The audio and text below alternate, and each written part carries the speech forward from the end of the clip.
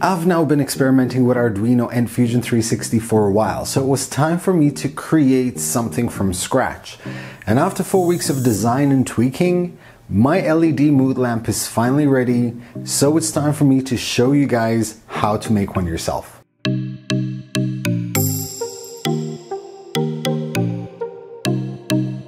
The outer cover was printed in Filamentive Natural EPLA. I used 0% infill, 2 perimeters, 10 bottom and 10 top layers. The base was printed in Filamentive Lightwood PLA, and the light tower was printed in Filamentive's newly released 1 PET Red. Once those are done, you'll also need to print the button extension. You'll need some wires, ideally with lots of red and black, a 5V 30x30 fan, an Arduino Nano, an LM2596 step-down board, DC jack input, tactile button, 2 M3x12 screws, 2 M2x10 self-tapping screws, and finally a strip of RGB LED between 100 and 120 LEDs should do. I started off by sanding the base a little bit with 240 grit sandpaper. Seeing as it was printed in wood filament, I felt that applying some clear lacquer on it by wiping it with a dishwashing sponge would make it look much better, which in fact it did. Next step is to apply some solder onto the end of the LED strip for the wires, solder the black to the ground, the yellow or any other color of your choice to the signal, and red to the 5V pad. Take note of the direction of the LED strip, which is usually marked by an arrow. Once done, push the wires through the bottom oval hole of the tower, remove the M3 adhesive cover from the back of the LED strip, and start wrapping it around the tower. If you are using a strip of about 100 LEDs, leave about 2mm gaps between each pass. Finally, I secured everything in place with some hot glue.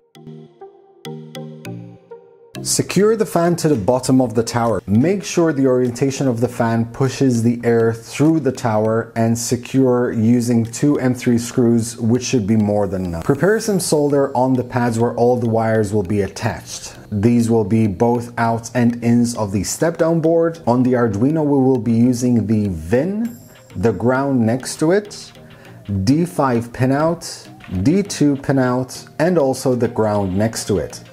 Next is the DC jack input, and finally the tactile button. Only 2 top pins will be used in this case. Next, solder a couple of wires to the tactile button. Ideally, one would be black, as it will go to the ground on the Arduino, which will make it a lot less confusing. In order to solder the wires to the DC jack input, take note of the polarity of the positive and negative from your power supply. Now, power supplies usually display this information on them.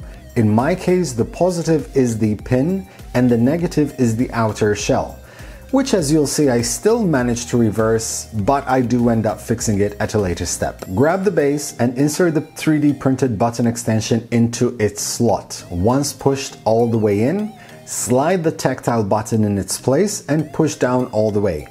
Just to make sure it stays there, I use some hot glue. You can then slide the DC jack input in its place, and if you are sure all is fine, you can then use some hot glue once again to secure it. We now need to trim the wires. I placed the Arduino temporarily in its spot to get an idea of the length required for the wires. I cut them to size and trimmed the ends of all the wires which will be used. Since I don't have a third hand, I use some double-sided tape to temporarily secure the step-down board in place while I solder the wires. I start off with the DC jack wires. The red goes into the positive in, and the black goes to the negative. Now, since my power supply is 9V, I need to make sure that that step down reduces that voltage to the required 5V. So I get a multimeter, I attach the power supply plug, and this is where I notice I reverse the wires of the DC jack. So I quickly fix those and everything is fine. Once plugged in again, a light came on the board. I checked the output voltage with a multimeter, which in this case showed 8.42V. So I would suggest you grab a small screwdriver and rotate the small screw on top of the board until the voltage starts to drop down. Once it reaches 5V, stop there. Grab the LED strip red wire and solder that to the positive output on the step-down board. Solder to this another piece of red wire, maybe about 2 inches long, to the same outlet. This will be used to power the Arduino. Once again, do the same for the black wire coming out of the LED strip, and also another piece of black wire about 2 inches long to power the Arduino on the ground. Now grab those two small red and black wires and solder them to the Arduino. Red goes to the VIN pad and the black goes to the ground next to it. Take the signal wire from the LED strip and solder it to D5 on the Arduino. The red and black wires from the fan also go on the step-down board. Once again, red to positive out and black to negative out. Once all that is done, simply test fit that everything fits neatly inside the base. Now it is time to take it for a test run. Plug in the USB cable to the Arduino. Fire up Arduino IDE on the PC. Go to Tools, Manage Libraries, search for Fast LED Library and install it. Once done, go to File, Examples, Fast LED and choose Color Palette so you can load a sample sketch to test. On the sketch, make sure you change the number next to num LEDs to the same amount of LEDs you have on your strip. In my case, it's 100. You can also adjust the brightness, which can go up to 255. Select the COM port and the board and upload everything to the Arduino Nano. If all goes well, the light should come on the lamp. Finally, we will solder the white wire from the tactile button onto the D2 pad on the Nano, and the black wire from the button onto the ground right next to it. Finish all this off by screwing in the step-down board to the base with the two M2 screws. For everything else, well, there's hot glue gun. Once you confirm all the wires are in place, push them slightly to the side to avoid hitting the fan blades, and secure the tower to the base by inserting it into the slots and twist it clockwise slightly until it's secure. Plug in the power, and if all is good, screw on the outer cover of the lamp and you're good to go.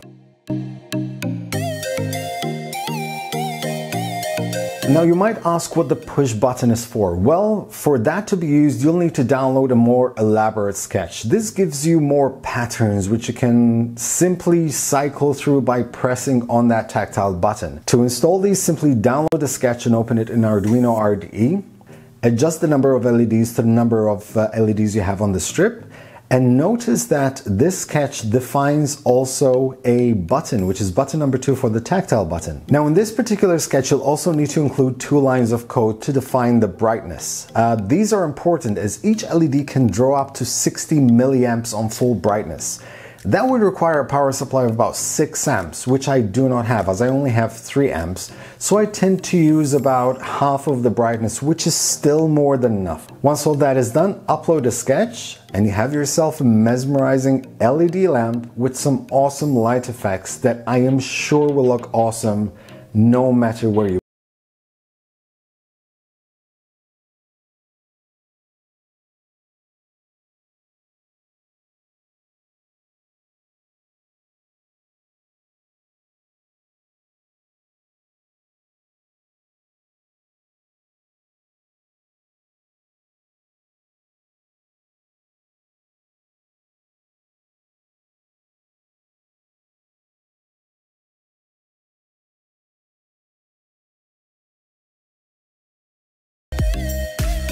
That is it for today, guys. Thank you very much for watching.